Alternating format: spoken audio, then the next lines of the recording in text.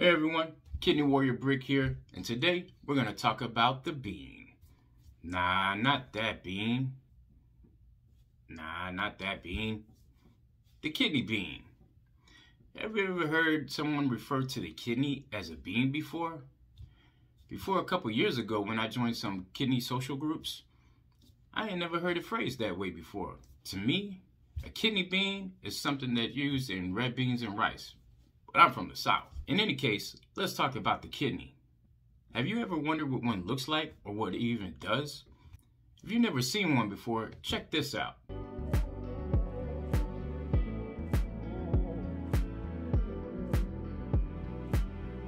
Did you know the kidneys are actually located in the back of the body? Which is weird because if you ever had a transplant or know somebody who's been through a transplant, the operation happens closer to the front of the body, so the kidney sits closer to the belly than the back. But the look of the kidney and where it is or where it should be in our body is really only a small part, or really doesn't even touch the surface of what makes the kidneys cool. One interesting thing I find cool about the kidney is how it works. Did you know the kidney has 6 major tasks or functions that it does to keep the rest of your body healthy? Let's go through and look at these. The first one, fluid and blood pressure. Now, if you're familiar with kidney disease and you're in one of the later stages, you know how important blood pressure is and the risk of it with your kidney. But what do the kidneys actually have to do with blood pressure? The main thing is that the kidneys regulate and maintain the amount of fluid in your body. The 2 main ways it does this is by using 2 hormones. One is called ADH, which stands for antidiuretic hormone. If you aren't familiar with the term diuretic, basically it means to increase your urine output. If you're having problems urinating, your doctor, especially towards the later stages of kidney disease, your doctor may put you on a pill. Most people will refer to this as a water pill, but it's actually called a diuretic. It helps you go. This hormone is an antidiuretic hormone, so it keeps the fluid within your body. It does this to increase your blood pressure whenever your body senses that your blood pressure may be dropping too low. The second hormone at play is called aldosterone. And this hormone works pretty much in the same way as the first one, but it targets potassium and getting rid of that potassium. There's many other ways the kidney actually functions to help maintain fluid balance and maintain blood pressure, but these are the 2 main ways that it does so. I'd really be making a whole video if all we talked about was fluid balance and blood pressure. So, on to number 2. Another great role of the kidney is acid and base balance. You may have heard the term pH or pH balance. And for simplicity and educational purposes, these basically mean the same thing. Now, the big player in the kidney's ability to do acid-base balance is called carbonic acid. It can be pretty complex and confusing if you don't understand chemistry. So, for the simplicity of this video, I'll just say it involves removing acid in the form of hydrogen, and it adds it to a base in the form of bicarb, which some people are prescribed by their nephrologist. Hence the name acid-base balance, because hydrogen is an acid and bicarb is a base.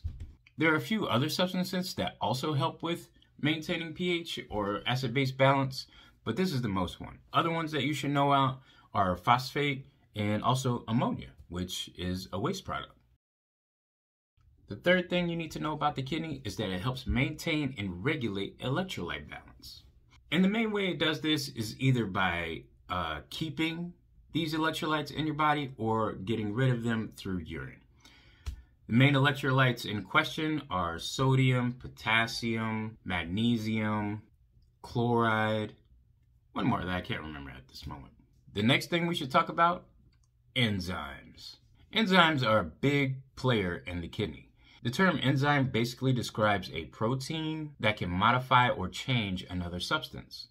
In the case of the kidney, there's 2 important forms of enzymes, renin and ACE, which stands for angioconverting enzyme. Both of these play a big role in maintaining blood pressure as well.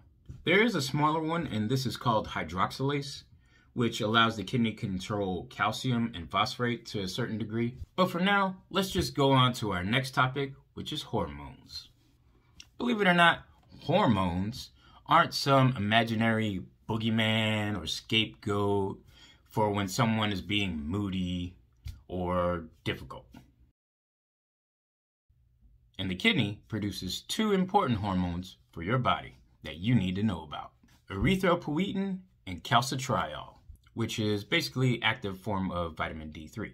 Erythropoietin is a hormone that plays a big part in red blood cell production, while calcitriol has a few different roles in the kidney, but its main function is that of calcium balance. It does this with another hormone, and this hormone is called parathyroid hormone, or PTH, which you will see on your lab work.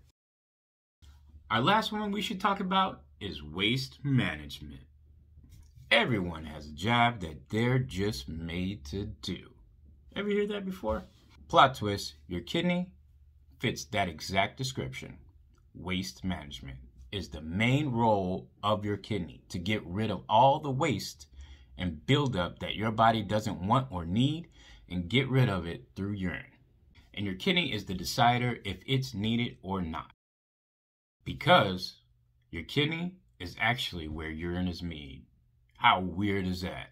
You know, all these 6 functions are what I find fascinating about the kidney, but there is one more interesting thing that you should know about the kidney, and that, my friends, is the nephron. This is the part of the kidney where the magic happens.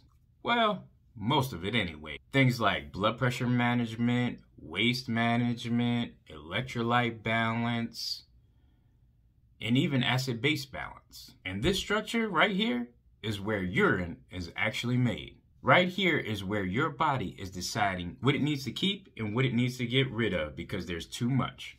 Amazing. And if you look here in the center of this picture, this contains what is known as the Bowman's capsule. This part of the nephron is called the Bowman's capsule, and it contains a part that you may be familiar with, although you may not even know it. And it's called the glomerulus. The glomerulus. Glomerulus. Man, that's a mouthful, ain't it? And this is one of the main filtration parts of the kidney. This part is actually filtering the blood that is circulating your body and coming into the kidney so that it can then decide what it needs to keep or what it needs to turn into urine. So all of the minerals and metabolic waste, which is your food breakdown, containing things like ammonia, things of that nature, are filtered first through here and then a little bit on right here.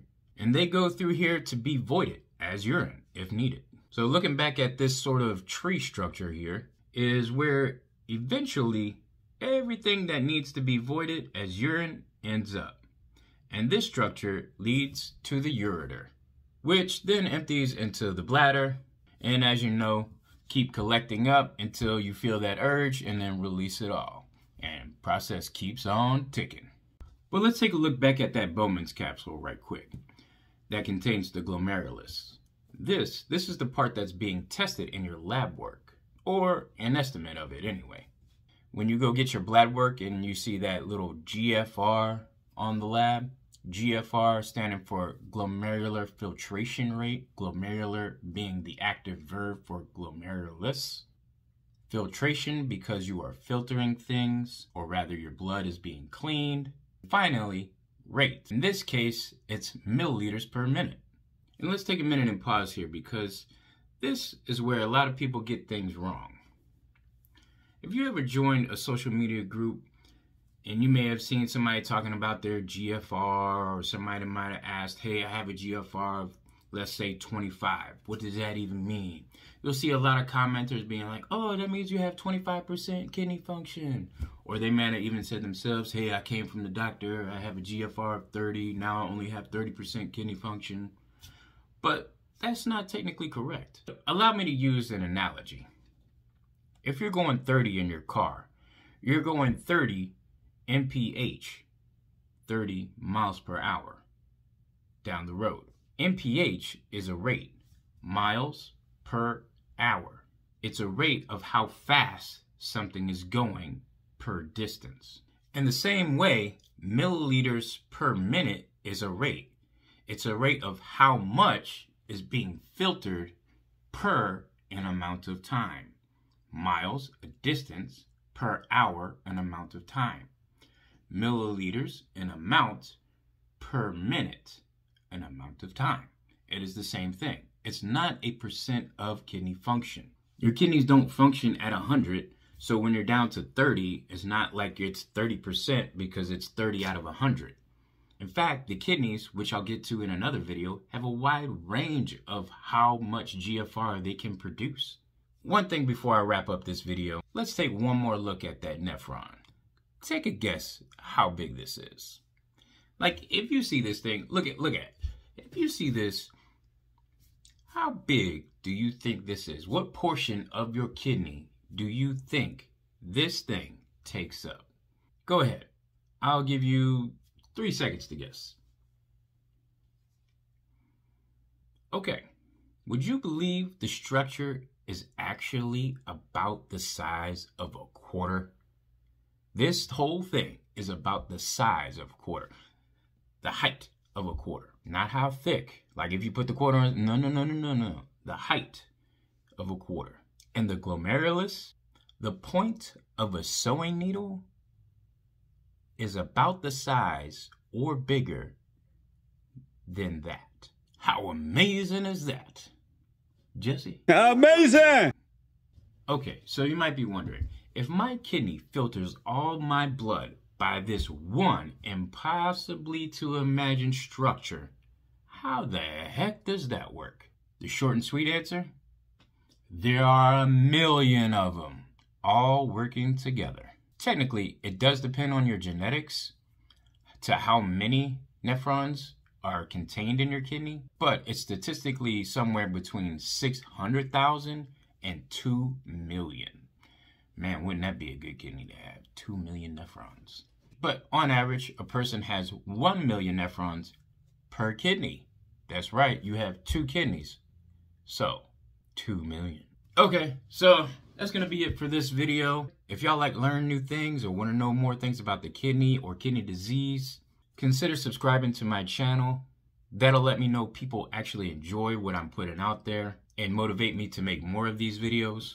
And if you feel obligated, go ahead and give the video a like. That'll let YouTube know that people actually like these videos and recommend them to other people. But I would appreciate it if y'all would go ahead and leave a comment and tell me what y'all are interested in learning about the kidney or what y'all thought was amazing in this video. For now, take care, warriors.